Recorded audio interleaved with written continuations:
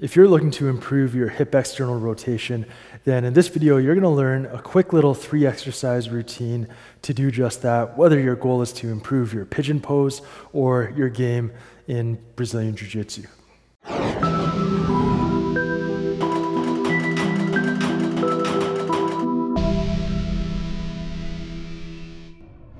Yo, what's up? Coach E here from Precision Movement, and today we're gonna work on improving your external rotation of the hip. So hip external rotation is there. When the femur, if there's a flashlight and the beam is shining that way, it's gonna shine out that way. That's hip external rotation. This is hip internal rotation. External rotation, internal rotation, okay? This movement is when you have the hip flexed or extended, neutral, or when the hip is flexed. When the hip is flexed and the knee's bent like this, external rotation looks like that. Internal rotation looks like that. Don't have much when I'm at 90 degrees there. So that's external rotation.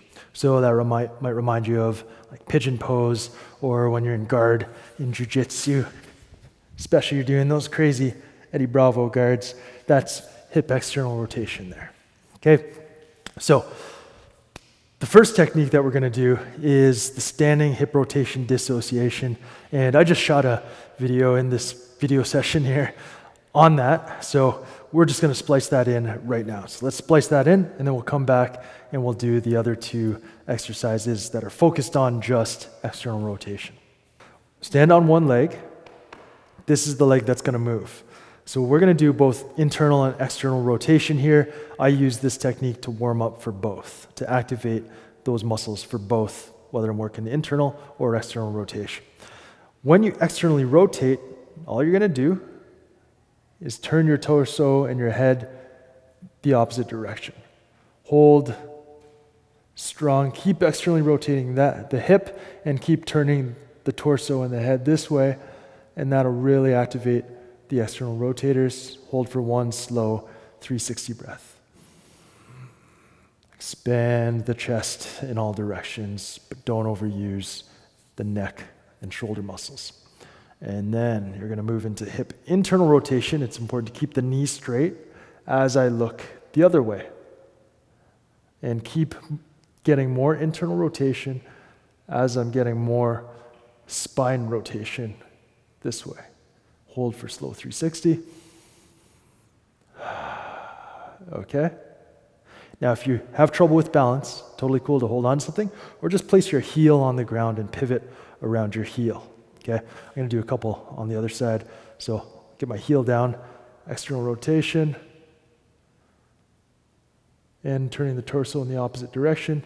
You'll feel glute media, glute max really fire up here. Piriformis, and then internal rotation. So muscle activation the whole time. Turning the whole time. Turning my body, trying to get further even though I'm at the end. Trying to turn that hip in even though I'm not moving. All right, so you do about 3 reps in each direction on each side. And that's going to dissociate the movement pattern. So oftentimes when I externally rotate my hip, the tendency is just to open up the pelvis. So the pelvis goes with it. So the dissociation comes into play because as I'm externally rotating the hip, I'm turning the pelvis in the opposite of the natural motion that it wants to do. It's gonna get greater muscle activation, and it's gonna reset that associated pattern, that coupled movement. So it opens up new movement options for you. So again, for this technique, 3 in each direction, internal and external rotation on each leg. Okay, so you've activated, you've dissociated. Now it's time to work on improving that mobility. And the first technique is the seated hip ER level 1 ERE. So hip ER, hip external rotation, level 1, ERE stands for end range expansion. Basically, you're going to sit cross-legged. Now, depending on your current range, you might be able to sit upright and tall, or you might have to lean back to make it a little bit easier to cross your leg. Whatever level you're at, it's cool. Work from that level. Don't think that if you can't sit up tall like this and do what I'm about to show you, you can't get anything out of this. You can totally lean back and regress, decrease the angle of hip flexion here, and that'll make it easier for you to do what we're going to work through. Okay? So what we're going to do, ERE, is end range expansion. That's my protocol that I use and apply to every range that I want to improve in somebody. So in this case, we're going to work on this external rotation of the hip. First up, you're going to cross your leg and just get comfortable.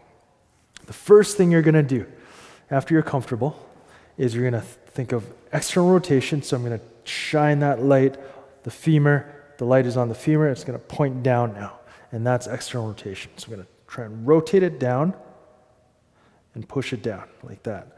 So see how I got a little greater external rotation, and it's active. I'm not pushing my hand down on it, doing a passive stretch, but I'm actively rotating and then trying to lift the shin, the ankle just off the knee.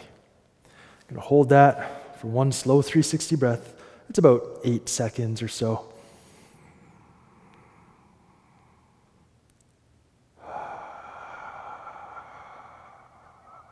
And then I gradually relax back down.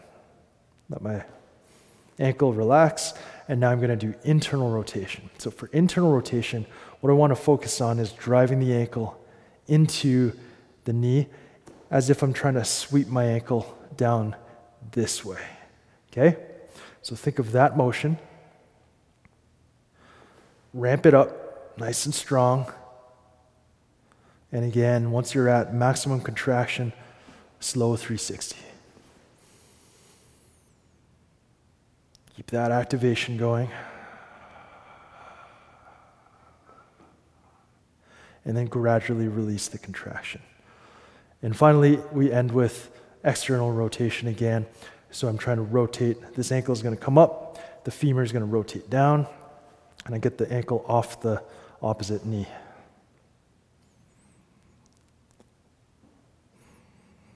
Once I'm there, I'm contracting as hard as I can, trying to push this ankle up. I can get a little push there that'll help to activate. Slow 360. And relax. And then do the other side. So that's one cycle. You would start out one cycle per side, see how that feels, and work your way up to 3 or 4 cycles per side. In terms of frequency, doing it 2 to 3 times a week is definitely what I would prescribe. Okay, finally, we've done the ERE technique. Now it's time to integrate. So functional integration, typically use closed chain, compound movement patterns for integration. And that's how we get transfer from greater mobility in an open chain kind of artificial environment to greater mobility in the movements that you do in sport and everyday life. So this technique, we're doing the hip ER, hip external rotation split squat. Kind of looks like a yoga move, but I hate when people say, is what you're doing yoga? Because no, it's not yoga. Yoga is a very specific thing with funny Indian names, and typically the focus is on getting into the pose and holding that pose, whether it's active or passive, holding that pose. Here, it's all about specific activation patterns from a scientific and biomechanical perspective, not just a bunch of made-up stuff that sounds cool. Not hating on yoga, it's just not yoga. Okay? So hip ER split squat. What we want to do is rotate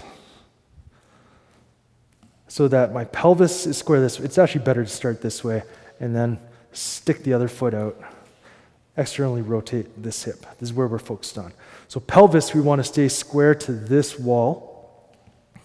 And all we're doing is a split squat, bending this leg. So here, I like to put hands behind the back just to help you keep that pelvis square to the wall. And then the whole time I'm going down into the split squat, I'm driving this knee out. And then most of my weight's up here. I'm pushing myself back here. So the hip is in an externally rotated position, and I'm trying to get more external rotation as I do this split squat or lunge, stationary lunge type move. I think it looks like a warrior or something, I'm not sure. So I'm going down, controlling with this leg. Keep driving this knee out that way to get greater and greater external rotation. That's all it is. So you can see how we've gone from dissociation and activation to end range expansion to functional integration, which is closed chain, fun, complex, compound movement pattern.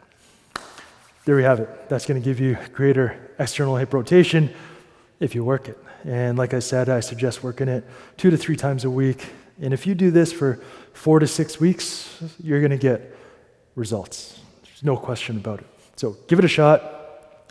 If it works for you, if you liked it, if you thought it was cool, hit me up with a like or whatever those things are on YouTube. And if you want to work the hips in a full, comprehensive, progressive manner, then check out my hip control course, because we go through internal, external rotation, hip flexion, hip extension, adduction, abduction, everything in a 12-week, 3-phase course, multi-phase course. I think there's 7 phases in this one, but it's structured in an easy-to-follow manner. Okay, so check that out. I'll link to it at the end, and I will see you next time. Peace.